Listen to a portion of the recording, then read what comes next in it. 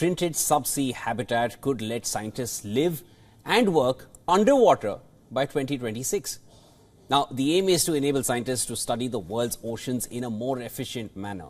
Designed by Deep, an ocean technology and exploration company, the company hopes to revolutionize the way scientists observe, monitor and understand the oceans.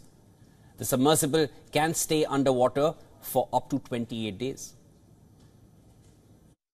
We are trying to enhance the subsea capability of humans, and through that, we are building an integrated platform. What we have is a habitat system which sits at the core, and the key word in this is optionality.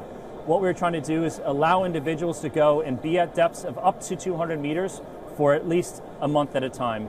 And what we're trying to do is buy time, raise productivity for science, for research, and other critical activities that occur on the seabed to happen in a more fluid and safe way.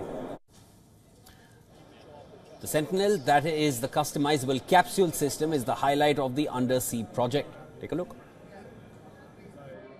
The Sentinel itself is 6.2 meters in diameter, and what we're going to be doing to enable that large-scale format is getting 6 robots to work in synchronization.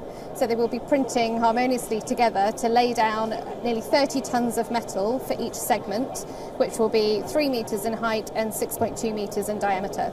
And we can print that within 90 days. The idea of humans living underwater is not new. Back in the 1960s, a French ocean explorer built an underwater village. With this new development, the Deep company aims to usher in a new era of continuous underwater presence.